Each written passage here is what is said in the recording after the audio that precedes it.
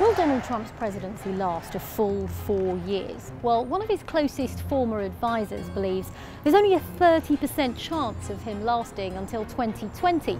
And that's because of something called the 25th Amendment. Well, it's one way a president can be removed from office. We often hear about impeachment, a process which gives Congress the power to oust a president. But with the 25th Amendment, it's the president's own cabinet colleagues who can stick the knife in. Well, a majority of President Trump's cabinet would need to come together, plus the vice president, and sign a letter declaring that the president is unfit to govern, or, in the official words, is unable to discharge the powers and duties of his office.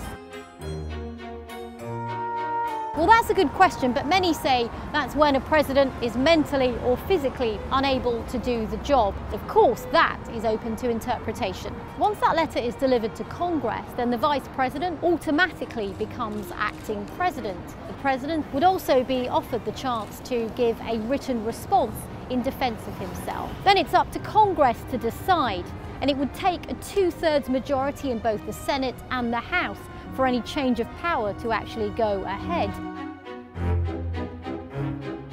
Well, the odds of it happening are fairly slim. Even though President Trump's cabinet seemed to be dropping like flies, he's still very much got the public support of his Vice President Mike Pence, who is unlikely to sign any letter trying to get rid of him. You, my friend, and the 45th President of the United States of America. And then there's Congress, which is Republican controlled and also unlikely to get rid of their president.